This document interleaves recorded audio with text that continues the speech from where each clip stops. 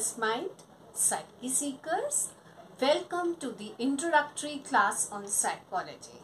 Let's see, what do we study in psychology? Okay. First of all, if I was present with you and I was conducting the class with you physically, I would have asked you to close your eyes for a minute and think about what comes in your mind when you hear this word psychology. And then I could have jotted out certain responses which you had given to me over here on the board. Anyhow, since we are not physically present, so let's start. What normal responses do we get for psychology?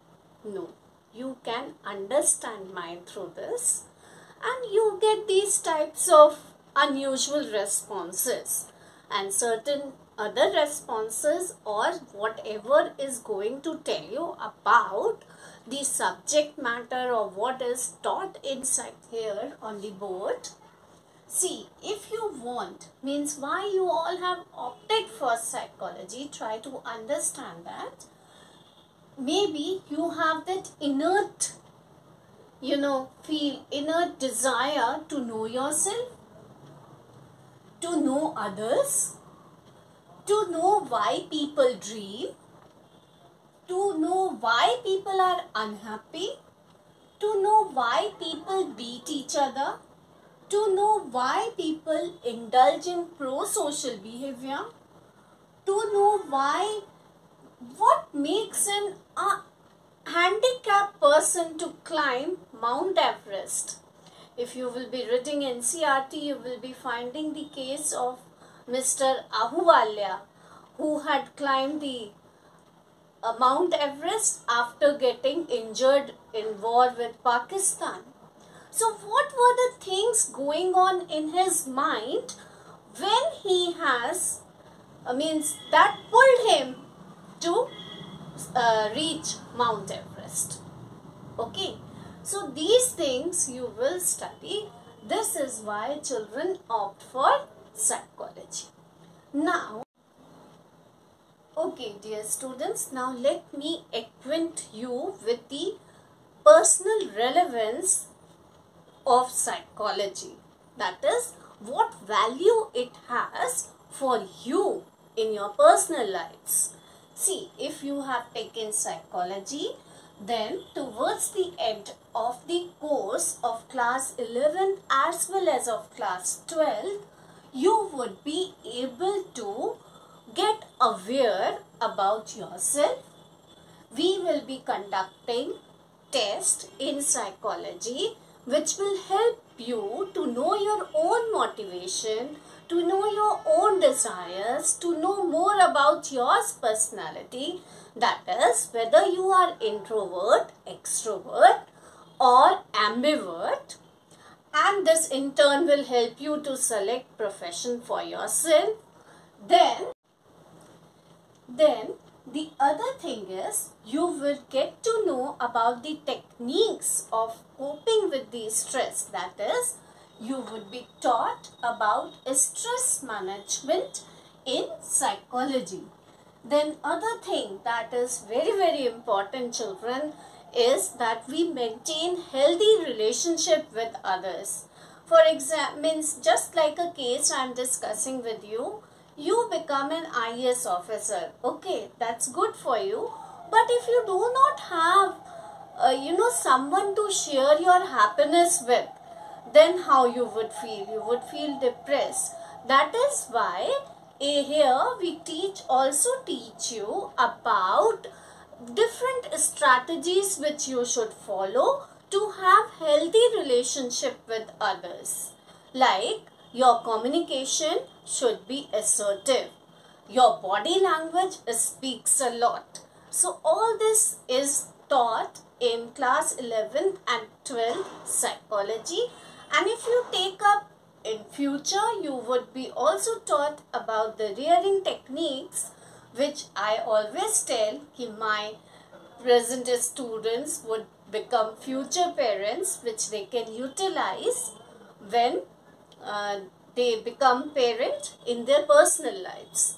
The other thing, it will help you to build your resilience. Resilience, children, is the ability to cope up, bounce back. You know, all of us face various stressful situations in the life. But are we able to get out of that situation fast? We all, you know, that acceptance level should be there. What happens? A child, if has made the mistake, is not able to accept that mistakes are the part of life. All of us are human. All of us make mistakes. Even I make 10 mistakes. But I have to learn from the mistakes. Neither I have to feel depressed for it.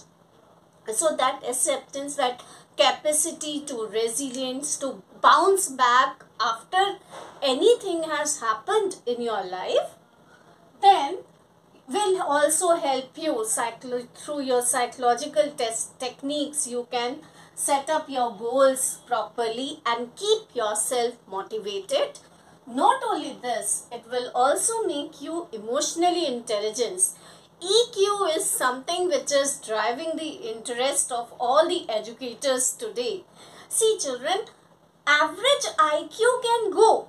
Average IQ, if you are means 50% or 60% is student, that can help you to lead your life. But if you don't know how to go along with others, if you don't know how to express your emotions, to deal with your emotions, then you will not be able to take up jobs, or at least, you know, maintain your jobs. Even if you get your certificates, they will see you, they might give you the jobs. But then how are you going to work in a team? That is also the subject matter of psychology. Okay. Now the other thing which I would like to introduce in this introductory class of psychology is various branches of psychology and what you can do if you pursue psychology.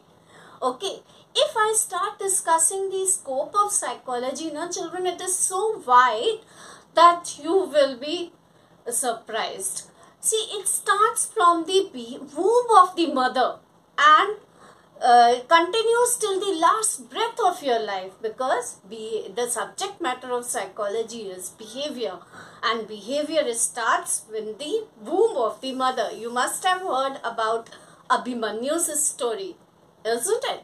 So, okay, so now let's see the various branches of psychology, and related to branches of psychology, you have psychologist at work. That means you can take up these professions in future. So first is developmental psychology. It studies the person's physical, social, emotional development at different stages of life, starting from the prenatal stage till the death. Okay, then social psychology, it studies the behavior of the individual in social situations. And you would be surprised to know that the presence of other people do not always disturbs us, do not always make us nervous. It only makes us nervous when the task is difficult or when we are not confident about our task. Otherwise, the presence of others will facilitate us. So, in this we will be also studying about social inhibition and social facilitation. Now, next branch if I talk about is environmental psychology.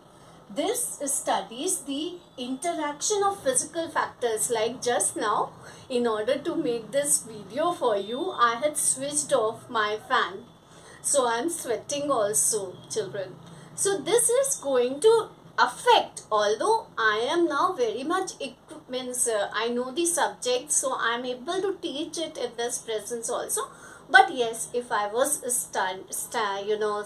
sitting in a AC room and teaching you, of course maybe I would have taught you without getting disturbed with this sweat and all. So the psychologists are going to take account of the environment also. They can help the people in suggesting a proper environment for the work employees, which would be fruitful to make them productive.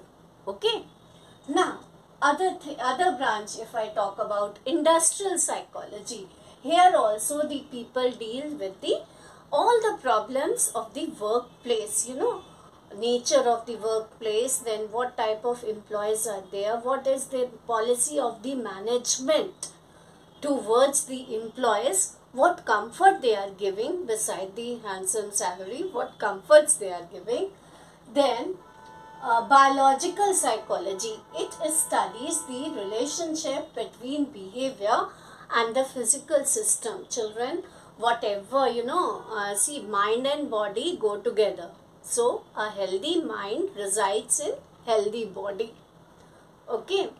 So, we have to take care of our physical health in order to be mentally healthy and vice versa.